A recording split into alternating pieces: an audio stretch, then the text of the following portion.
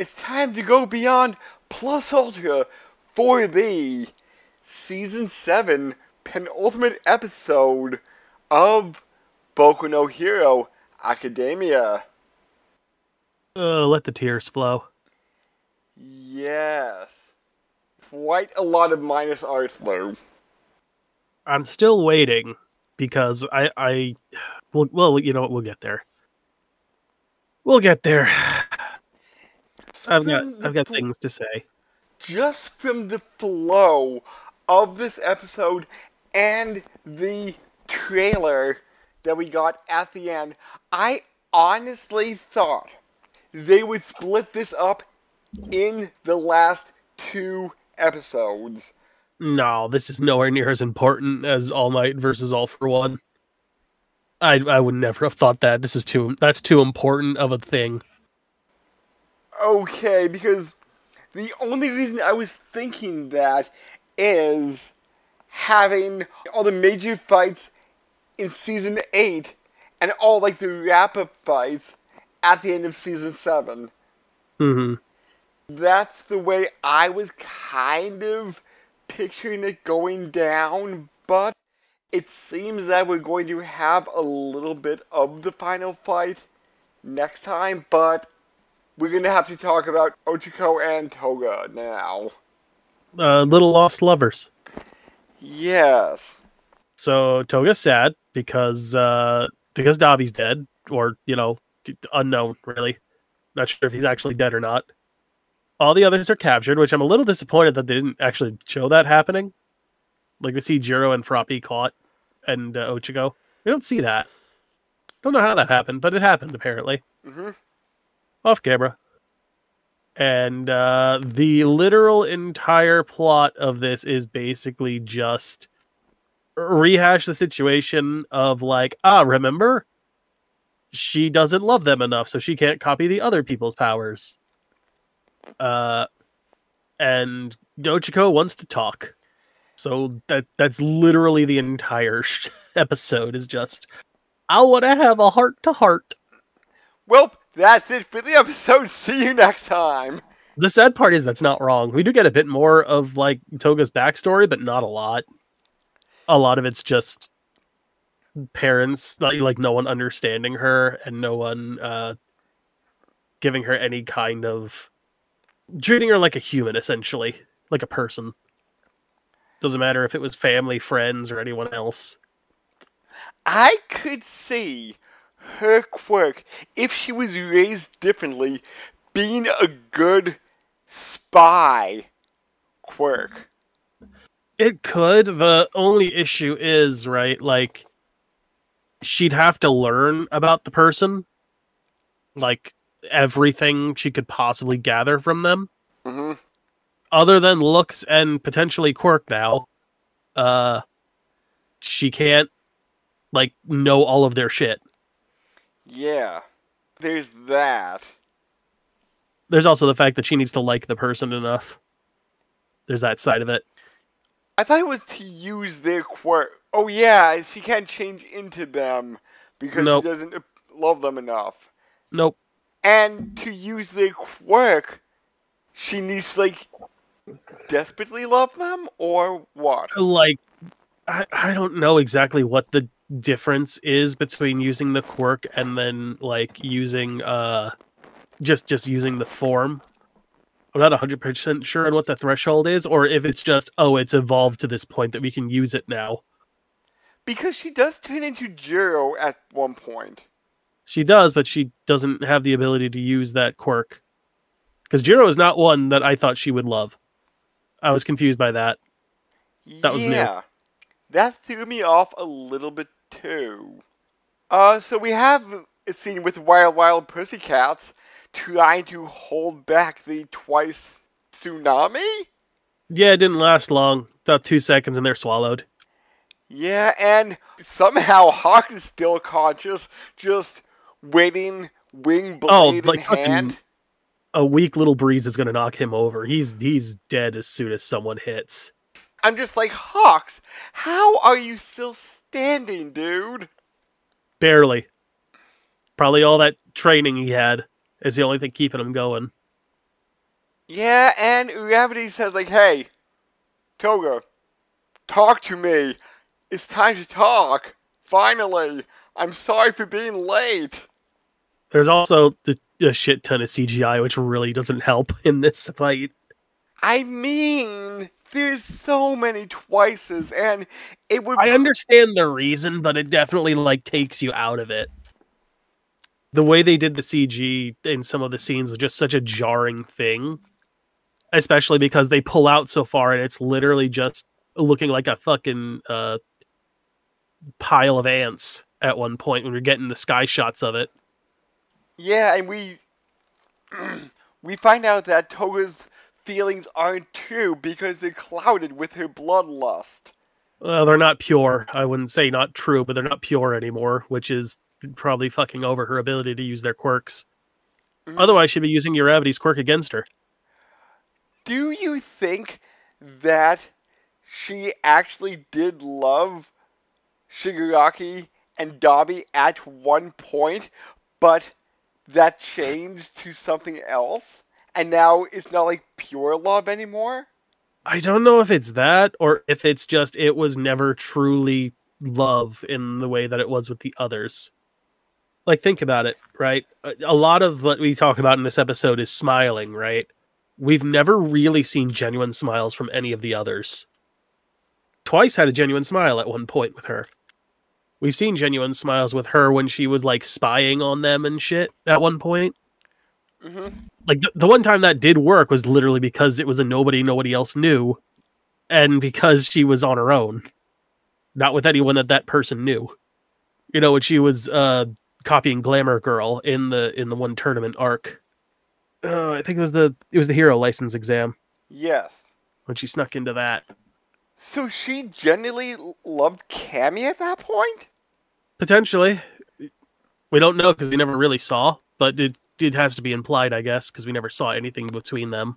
And how was Jin smoking through his mask? You can't suck smoke through a mask. We Oh, did it for like 3 years, like breathing through a mask. okay. But just the fact that like the cigarette was held like so neatly in there, and back when we were wearing COVID masks, I mean, you're dealing with more of like a nylon thing, I would think, than you are like the stiffness of a COVID mask. maybe in that sense, okay. But I Like, have just you not played? Did they have book stocks when you were going to school? I'm trying to remember. I think Rachel may have had some, but at that point, I was like, screw trying to cover these books. Okay, yeah. So like, you can breathe through those really easily. I could see the same thing being true if that's what that's meant to be. Okay, if it's material like that, okay, I can kind of see him managing to smoke through that. That'd be my guess anyway. Anyway, League of Villains backstory, sad. Ochiko gets stabbed. Oh no. That surprised me a bit. That she like got stabbed as bad as she did. I'm surprised she wasn't able to block it. That's more what I was surprised by. Or like, deflect the hand away a little bit and make it more of like a superficial hit than a direct hit. And the villains we're talking about, hey Toga, you should have a villain name. Villain names are cool. And didn't twice like recommend Pikachu or something? Something like that, yeah. Wasn't spelled the right way, but close enough. But she wanted to be herself because she didn't want to hide behind a name. Yeah. She'll just be herself to, be able to live freely, if that's how you want to look at it that way. Mm-hmm. Anyway, more tickety talk. And then we get to the point. Is this it? Here? Yeah, I think Hold this is hold about on, it. just 1 second. I'm just skimming through the manga description, and in the manga, twice recommends Lickitung as a name for her.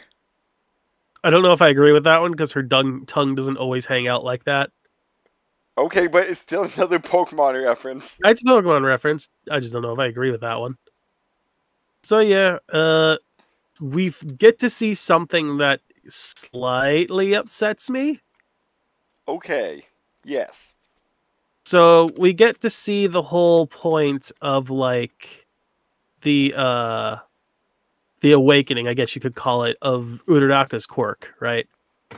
A second awakening because didn't it something happen and to cause it to evolve back in season 5 or 6? Are you in fact thinking of Toga, who was using her quirk at the time? No. Later on in this episode, um, Uraraka says, "This is like when I almost died back No, that's there." Toga. That is Toga. Well, shit, I was confused.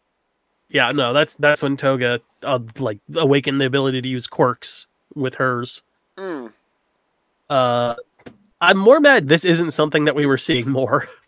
Like Like it was everybody's set up quirk awakening, or quirks triggering when on the brink like this, mm. right? Like it was set up to be this big thing with Toga. If all we're ever gonna get out of it is just this, Toga and Uraraka, I'm gonna be disappointed. Well, prepare to be disappointed because we It's never have coming like back, is it? 12 episodes left of the series.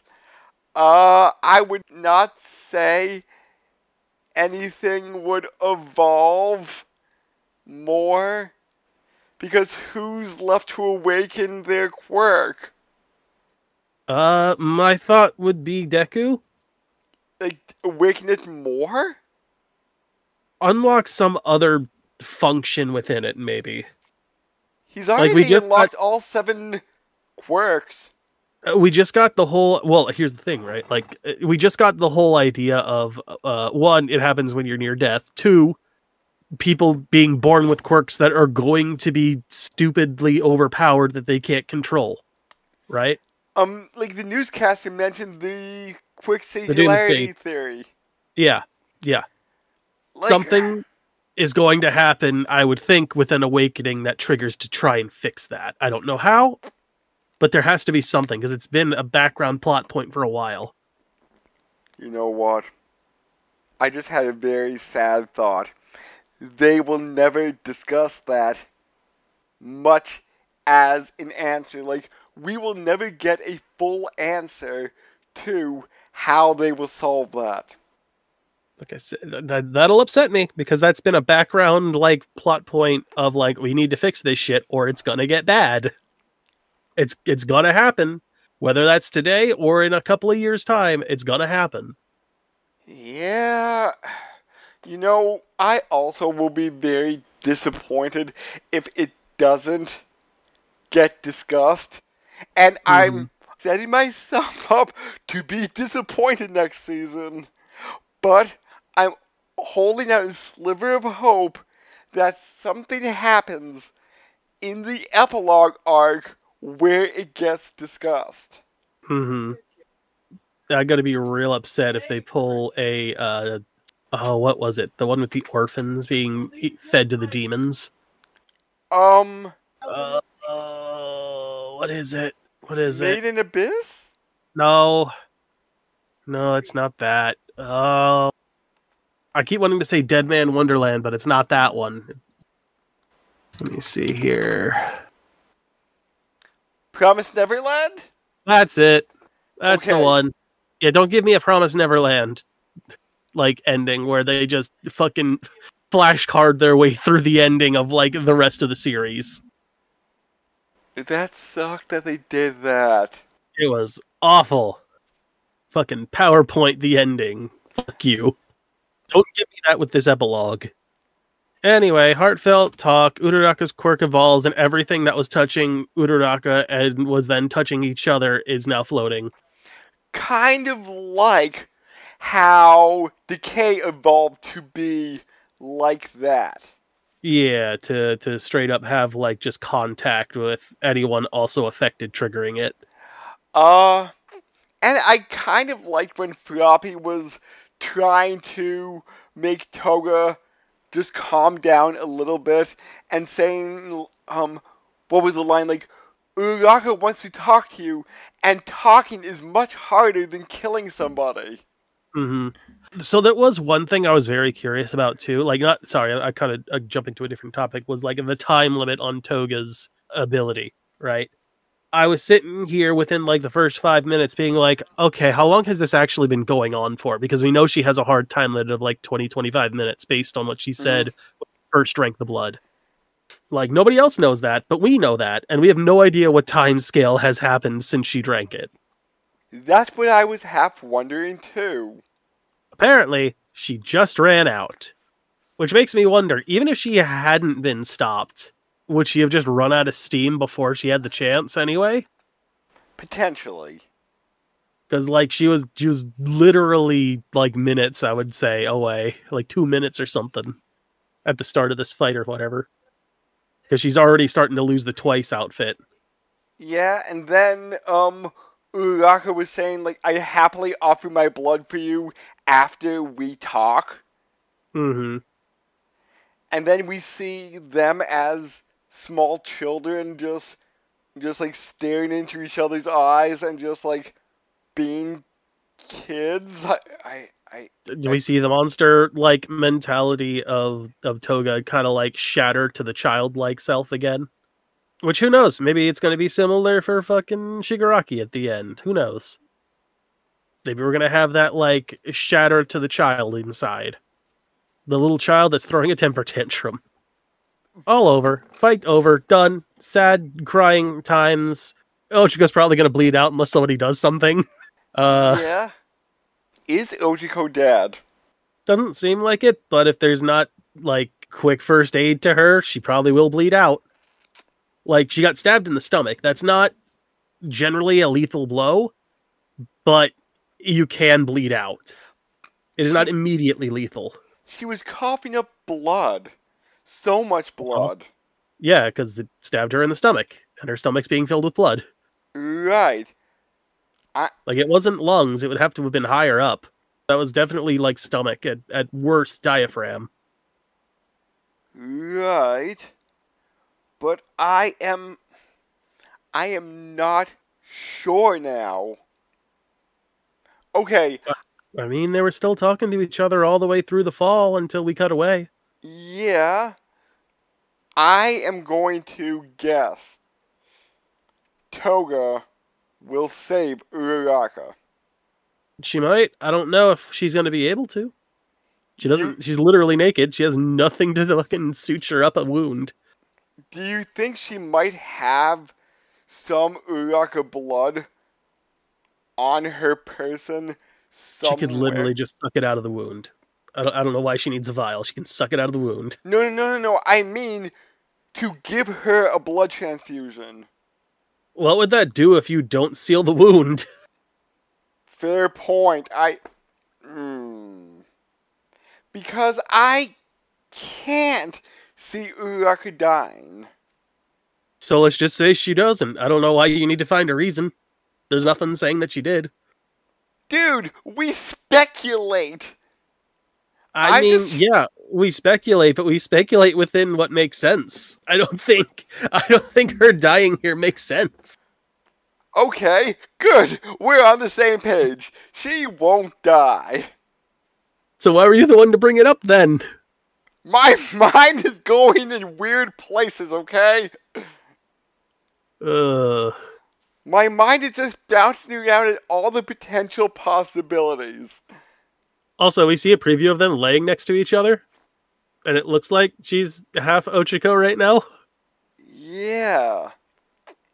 So... Anyway, back to Final Fight.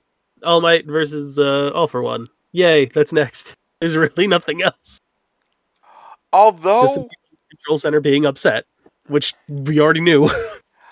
If people would appreciate Toga's smile more, do you think she would have turned out differently too? Because everybody was saying, what an evil smile, what a horrible smile, except if Ochiko. She was treated like a person, yeah, probably. And was it brought up before that Deku looked like one of Toga's previous crushes?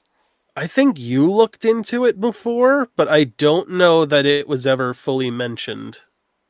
Do you think if Deku would have been like, oh yeah, Toga, you're cute, let's date, that would have just made her do a 180?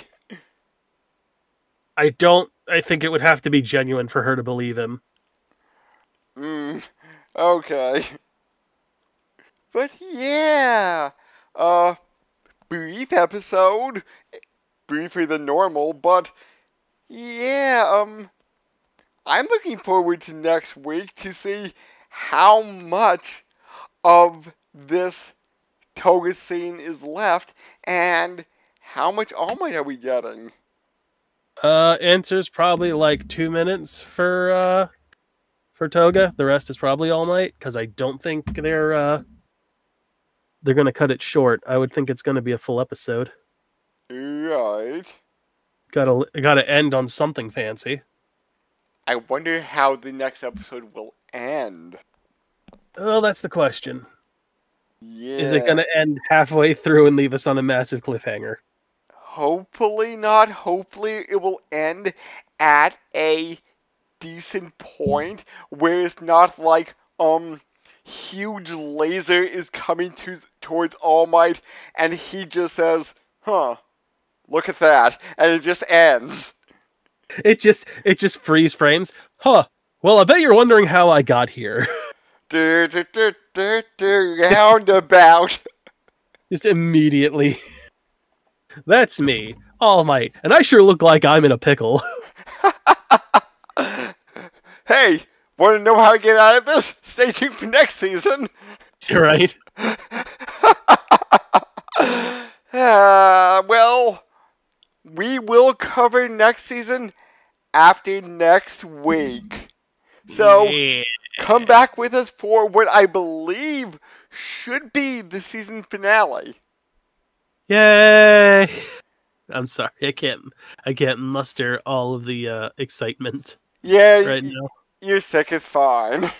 Yeah, I do apologize to anyone who's having to listen to me and be like, "What the fuck is wrong with him?" Yeah, I've caught some kind of bug, not COVID, luckily, but it's something.